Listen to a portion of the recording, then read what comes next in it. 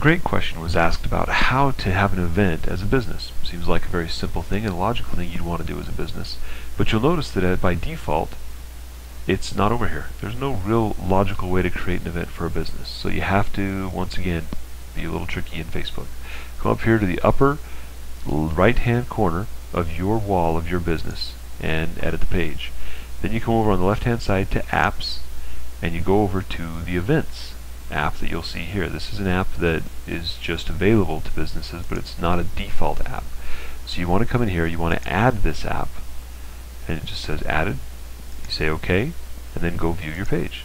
You'll notice now that there is the Events tab. So I say, great, I don't have any events as a business, but I'm going to create one.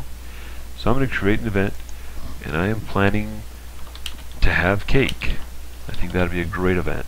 And we're going to do it at the Give Me Office. If I wanted to add a street address or anything else, I would do that. But I'm sorry I can't provide cake, so bring your own cake, please. And if you can share with me, that would be awesome. Anyway, we don't want people to stick around too long. We just want them to bring their cake and then go away. So we'll come down here and we'll end that event at 10 p.m. on the same day, so that it's not too big of an event.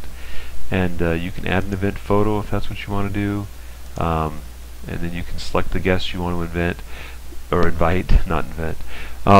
But instead of doing that, just go ahead and create the event. And as a business, you have a cool option that's a little bit different than as an individual. You can just update the fans of Gimme Creative or of your business by clicking here. And so if you want to invite all of your fans, it's great. You can just put the subject in here. Please come have cake, bring some too, and you can attach whatever you need to if you need to do that, and you can send that out. Now if you don't want everyone to come, we don't want to make everybody feel bad who lives too far away and they can't come have cake. So we may want to limit our location to just our city. So we only want to invite our fans who are in American Fork, Utah.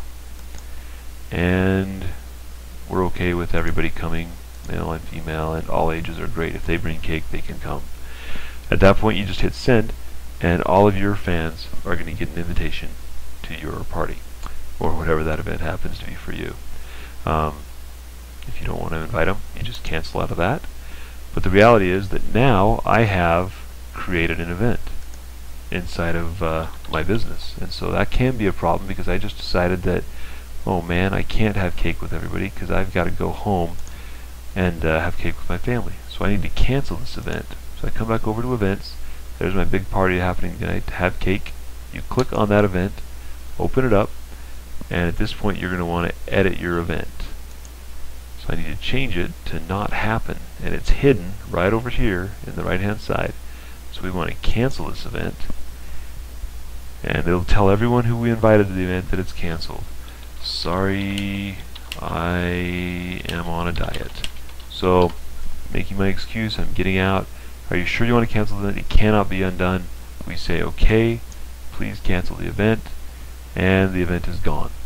So, it always dumps you back off to your personal events because those are linked. As I mentioned in the beginning, you can't really separate those out, but you can actually get access to all the fans of your page by using that method. Hopefully that makes sense, and if you want to start adding events as your business, it'll be easy to do. From then on, it's always just right there on your list of items.